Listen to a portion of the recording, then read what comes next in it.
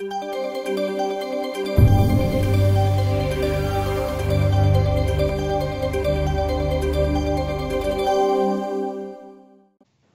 Dave Whitman, Truth in IT. I'm joined today by Christophe Bertrand. Christophe is VP of Product Marketing with Arcserve. Christophe, welcome.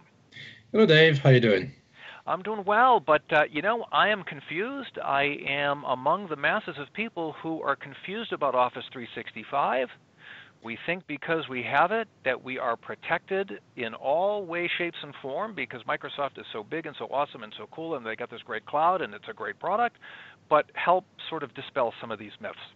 Well, so yeah, you have your email in 365. That's great service, no question. First things first, have you archived your old email that you had on premise before? Because more than likely you were on Exchange before, you moved to 365, you may have years of emails. What have you done with those? So there's an archiving component to that. Now the big question is, when you had your email on premises, you would do backups. You'd go to disk or to tape or whatever it is you did, but you'd have a backup. And the reason why you have a backup of your email is not so much for compliance, because you need an archive for that, but it's really for recovering from a problem, from a disaster. And remember, with email, the one thing that happens quite a bit is problems sort of replicate themselves. So if something goes wrong, then it gets replicated, and then you have to go back and recover to a point where things were good, or maybe it's a virus that starts infecting a bunch of different mailboxes. Whatever the case may be, you're looking at a point in time restore. That's what you need. You need to be able to go back in time to a good time. So this is great, but don't think you're getting that backup with 365 unless you back up. You don't have one. At some point, the data will go away because of the terms and of services. And should anything happen to your emails, the problems will be replicated to that 365 environment as well. So, Christophe, we've got Office 365. It's a great product. It's a great application. And we've spoken about backup and data protection. But what about archiving? We still need to archive that data as well, right? Yes, absolutely. So you need to archive data for multiple reasons, ranging from compliance to legal search or legal exposure, as well as maybe for optimization of your environment. But as I explained, if you've just moved off of Exchange on premise, what are you going to do with those historical emails? You still have to keep them for a while. So that's a good reason to have an archive. And then you want to archive everything that comes in and goes out. Here's the thing, though. You want to make sure that the archive is immutable. In other words, an end user cannot make an email disappear. With backup, which you need to do, we talked about that, you could easily delete an email before the mailbox gets backed up. At that point, the email is gone, right? Whereas in an archive, it's not gone. It's going to stay in forever. Of course, if it has an expiration date or, essentially a time at which point you want to dispose of it, well, those rules will apply and then the email will disappear. But that's by definition something you've decided to do on purpose. So those compliance rules will apply depending on your industry, your business requirements, your best practices, right? The other thing that's very important is the immutability component, meaning as an end user, I cannot go modify the archive, okay? I can go delete my emails all I want in my inbox, and maybe those emails will be gone from a backup standpoint, but they will not be gone from an archive perspective. And that's very important. Now, if you go for archiving options in 365, well, first of all, you're going to have to pay more. You actually have to upgrade your plan significantly to do that. And you may not get all of the features you need from a compliance standpoint. The fact that end users can still go modify some of those emails, that's an issue. So you really need to look at a specialized solution that only does one thing, which is great search, great archiving from the perspective of compliance, applying the right type of rules, the ability to search very efficiently, and the ability to only let end users access archive emails, but not modify them ultimately or remove them from the archive. Okay, great. Well, why don't we bring on Mark Johnson? Mark is a pre-sales consultant with Arcserve, and he can take us on a tour of the UDP backup for Office 365. And so let's bring on Mark. Mark, are you there? Hey, Dave. How you doing? Okay, so I'm going to log into UDP, Unified Data Protection, our premier suite of backup and recovery solutions, right? And when we go into here, when I first log in, we'll see a dashboard panel that shows what's going on in my environment. But let's go specifically and talk about backing up 365. So I have a small 365 instance here. I'm just backing up my own stuff. But in the case of backing up an entire 365 environment, we'd be backing up through an admin type account. So I'm going to go out to the plan that we would use. And you see here that once I create an instance of 365 to back up, it shows up as a node, just like any other node, whether it be a VM or a standalone machine in my environment here, okay? So I'm going to go out to the plans. And if you look here, here's my 365 plan. Let's go in and modify this plan, and we'll take a look and see how that works.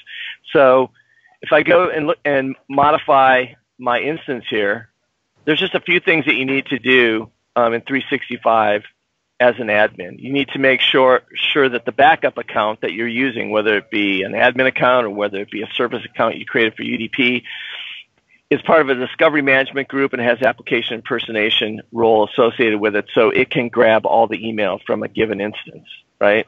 So, and you can pick and choose how much of individuals' content gets backed up. So you can back up everything. You can exclude certain folders from the backup if you want, if you don't want to back up clutter, if you don't want to back up some other things. But otherwise we'll back up the entire mailbox, right? Including the messages, the attachments, calendars, contacts, those kinds of things. So once I create the instance, I can save that, right? And now it becomes just another node that I'm going to back up. So in my case here, I'm going to back it up from 365, and I'm going to back it up to my recovery point server, just like I would back up any other node, right? And it's going to take a second to validate. There's a schedule here, and I can back it up as often as I want. So keep in mind, I can back it up, daily, monthly, weekly, and I can even back it up more than once a day if I do a custom, right? So if I wanted to back it up a couple times a day, I could do that. And I have the option to choose what my retention policy is going to be. So I'm backing it up every weekday here, and if you look here, I'm keeping 3 concurrent recovery points. So my retention points my retention period is basically 3 days. So, it's a small environment. I don't have a ton of disk space, but most customers are going to want to keep that probably either a week, 2 weeks, maybe even 30 days for some customers, right?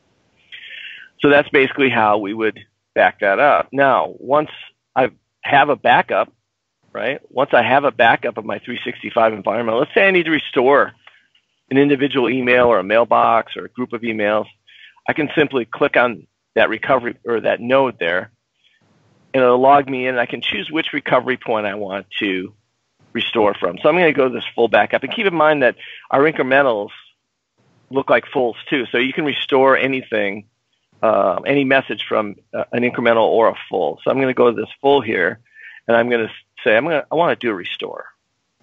Okay. And now I'm going to say next. That's my recovery point. It's a full. And now if you look here, I can just simply browse down to the content that I want. In fact, these here are individual messages, and I can simply restore those back. Okay, and I can restore them to the original location, right? Or I can restore them to an alternate location as well. So if I wanted to restore them just to a file, right, like a PST file, or I can restore them to an alternate mailbox as well. So it really does give customers the ability to protect this information, protect this messaging information that's up in 365, and have a flexible way to restore it. So let's say the mailbox doesn't exist anymore, right? They can restore that content to an alternate location. So that should give you a pretty good overview of what it takes to restore this data and how we can protect it. As Christoph mentioned before, I'm going to log into the solution here as one of the pre-configured security roles within the solution. So keep in mind that the solution is managed via browser. As you can see, I'm just using Chrome today. And it can run on-premise or in the cloud as well. So I'm going to log in as auditor. So auditor is a role that basically has the ability to search across all the content in the archive, right, for all users. So let me log in as auditor, right? And right away you'll see some search tools, right? So as an auditor, I'm going to basically be doing a couple different things, right? I can respond to very, very specific requests or, court orders or whatever for message content information, right? Or maybe it's an HR issue and I'm looking for some very specific verbiage in the email. Mm-hmm. So if I look here and I hit advanced search, it gives me the ability to enter the information that I'm looking for. So I can search by to and from emails, from topic, and any of these fields here, I can use keywords, I can use Boolean strings, right? I can exclude or include. And keep in mind that we do a full text index of all the content as it's being ingested into the archive, whether that be the message or the attachment, right? So I can search by keywords in an attachment. So maybe I'm looking. Maybe I'm an HR person. I'm looking to see if intellectual property is being sent outside the company or whatever, and I can search specifically on an attachment for some verbiage. We also have the ability to create tags and notes to associate with different message content. So, keep in mind as we're ingesting this in and we're associating this metadata, what we're really doing is we're creating a record, right, for every message that's in the archive. It does become a records management solution at that point. So I can associate tags and notes. So if I want to go back later and search by those notes or those tags that I've associated with the content, I can certainly do that.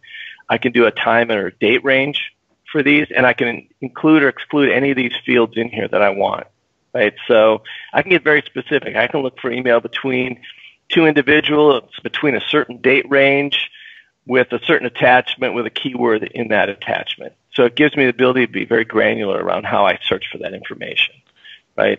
And once I do a search, I can come up with a list of hits right down here, right? If I click here, I can actually see the body of the messages that I've found in my search, right?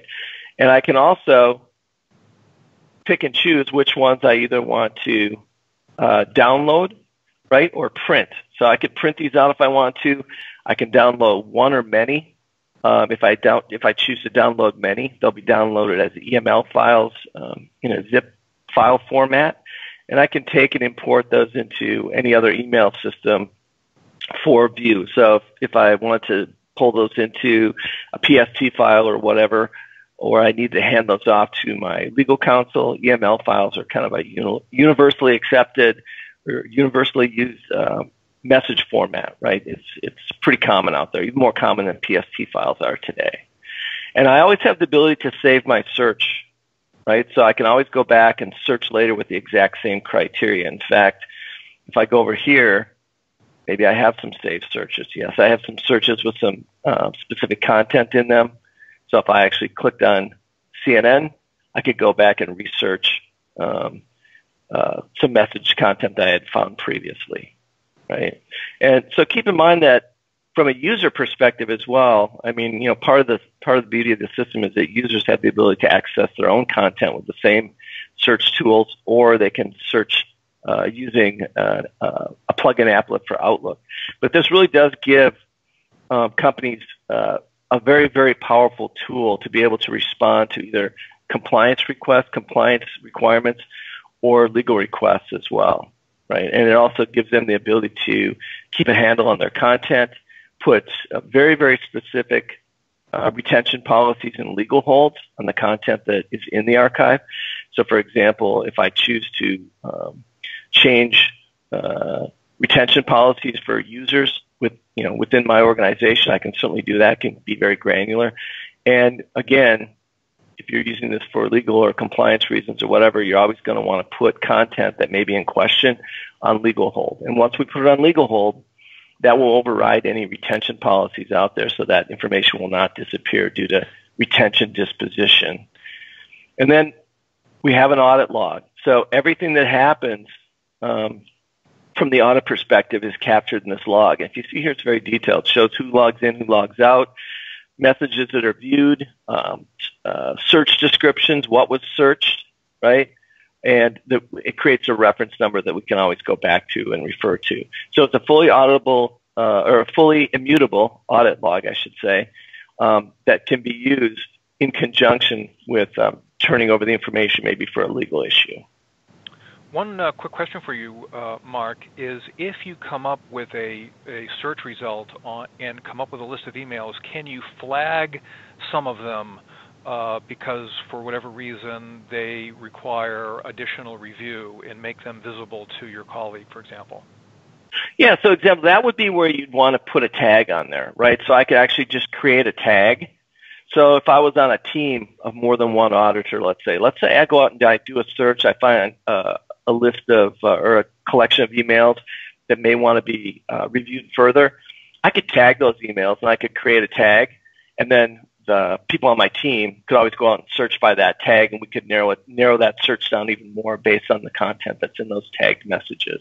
Okay. And I can also add notes to those to give maybe people on my team a heads up as to something that I'm seeing in there or what maybe the next steps might be. Okay. All right, fabulous. Well, really appreciate you guys coming to show us the solution today. Christoph Bertrand, Mark Johnson with Arcserve, thanks very much for taking the time.